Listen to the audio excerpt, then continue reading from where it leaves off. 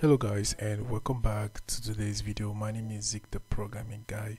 In today's video guys, I want to show you how to do game live on Bigo.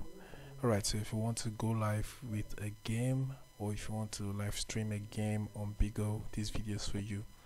So this is the first thing you have to do. The first thing you have to do is to make sure you have a computer.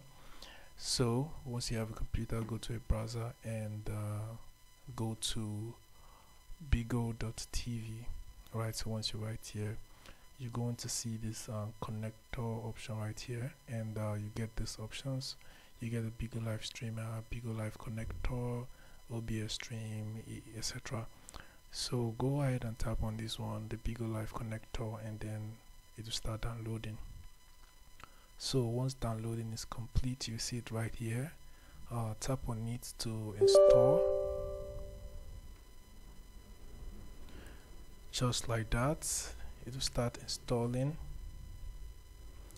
Alright, so I'll click on next, I'll click on agree, I'll click on install. Then it will start installing this for me.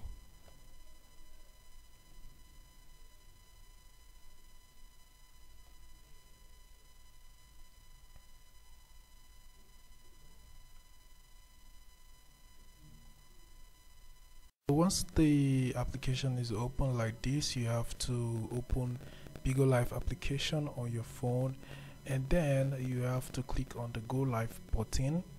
And if you look at the bottom of your screen, you notice these live options right there.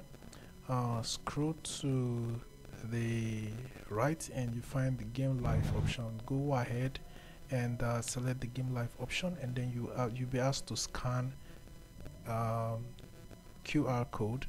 So you have to scan the QR code of these Bigo Live connector. So all you have to do is to scan the code,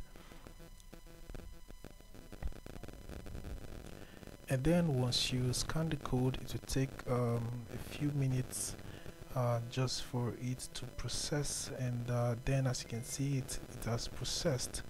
Right, so the next thing you can do now is to open the game that you actually want to go live with on your phone, on your PC.